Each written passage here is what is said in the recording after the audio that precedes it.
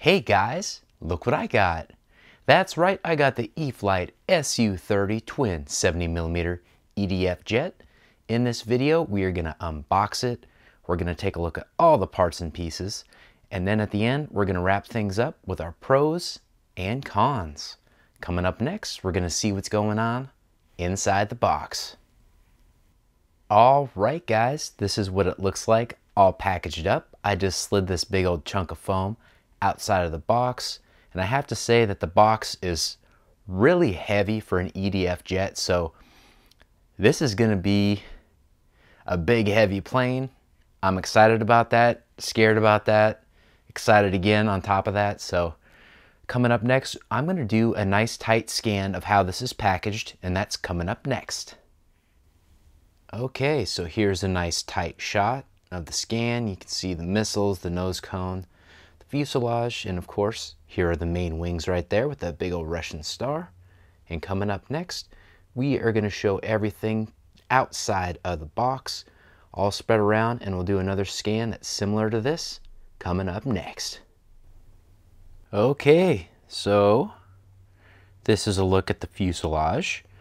It is huge, guys, so I'm going to try and break this down into bite-sized pieces. There's all the stuff in the background, and this thing is substantial. I think that's the best way for me to describe it and not swear. Before I get this thing too assembled, let's take a good look inside this battery bay. I know a bunch of you have been wondering about that. So, definitely not a small battery bay. Got a medium-sized fist right there. So, I think a little bit bigger than the Freewing F-22 battery bay. I mean, a little smaller rather, but still should give us some options there for center of gravity, moving the battery around. And here's the receiver, a nice tight look on that. Here's a look at the canopy. Got some dashboard details there. Pilot not looking too shabby.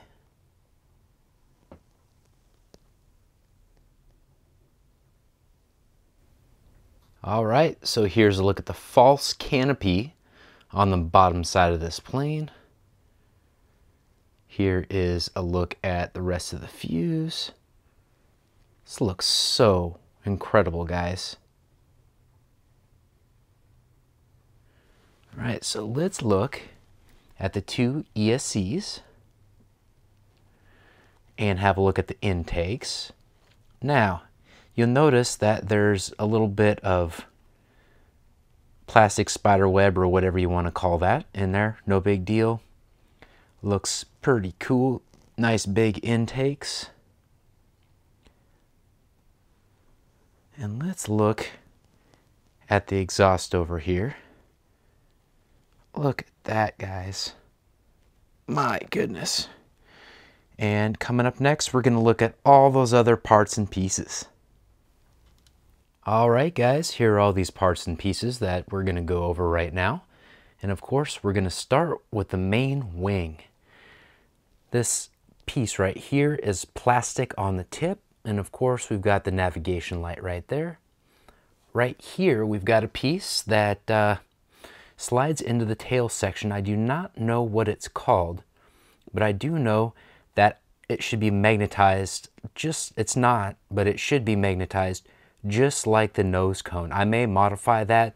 I may also use double stick tape because that may make a difference between me being able to easily transport this lengthwise or not in my car. So I've got to slide it through the ski boot thing, and that may or may not be an issue. Right here we've got the rudder, and if you look right here, we've only got 2 screws for the rudder, which is cool. And then we've got ourselves a quick connect deal there. So the assembly of this should be very easy and straightforward, which is very cool. I plan just to run right by the manual, and then of course when I'm done doing that, I will let you know how it goes. But we're still doing our tour here. We've got our carbon rod, of course, right there. And then here's a look at the main wing. We have this servo connector that plugs into the little port just like the rudder.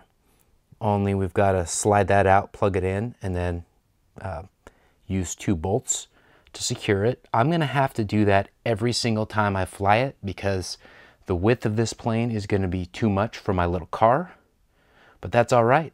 That is a really cool feature. I love that they made those quick connect things. And right here we've got an accessories pack. And before we go too much farther, I should not go past the main wing because there have only been 3 little defects that I've found. One being this crinkle, and I do think they're all shipping related. One is this crinkle in the main wing. One is this tip, just the tip, is dinged up right there on the elevator, as well as the tip of the elevator right here. Like I said, just the tip.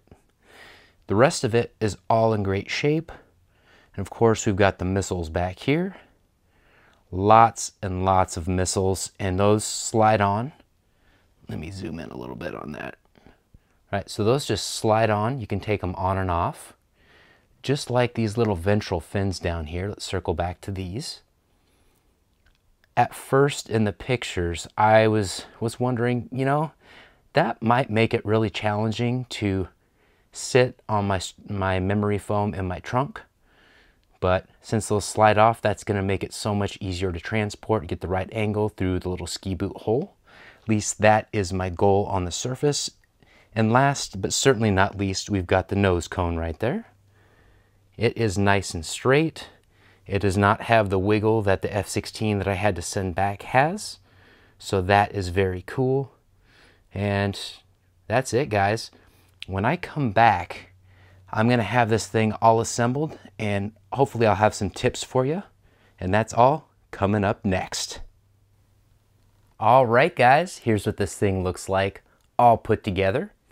The build is complete. It went together pretty darn easy. There were a few things that I had to take my time on, one of that being the elevator. One of the elevators wasn't quite as smooth as it was on the other side, so make sure to take your time, sand it down, add a little grease if you need to. I added just a little bit of petroleum jelly, and that seemed to smooth it out a little bit, so that is a good thing. Let's do a little demonstration here. I've got my radio in my hands, so let's take advantage of that. We have the air brake set up on the D switch on my DX6, which is a 3-position switch. If you go to the 2nd position, there is nothing. However, if you go to the 3rd position, that happens. Going back to the middle, nothing. Going back down, beautiful. All right, so let's do some other stuff. One, elevators, or excuse me, ailerons. I'm getting a little tired, guys. Elevators. Look at how sweet that looks, guys. And of course, rudders. And if you look, you can see the lights down there on that main steering wheel. There's 3 big bright lights, which is really cool. And while we've got this thing with radio in hand, I'm going to turn up the motors a little bit. I'm not going to give her a bunch of goose, but we'll do something right here, guys.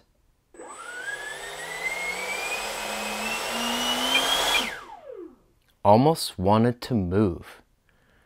All right, when we come back, I've got a special treat for you.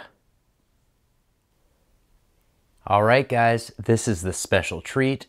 You are seeing nothing but the LEDs off this plane. This thing is really awesome, really bright. I definitely would not fly this in pitch black, but my goodness.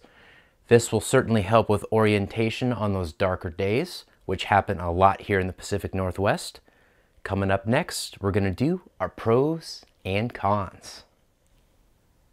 All right, guys, we're gonna do our pros and cons for this big, beautiful jet. As far as the pros go, the assembly was very straightforward. Just follow the manual and you'll be well taken care of.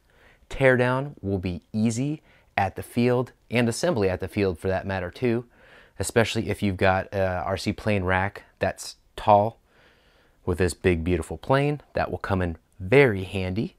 The paint job, as you can see, looks phenomenal.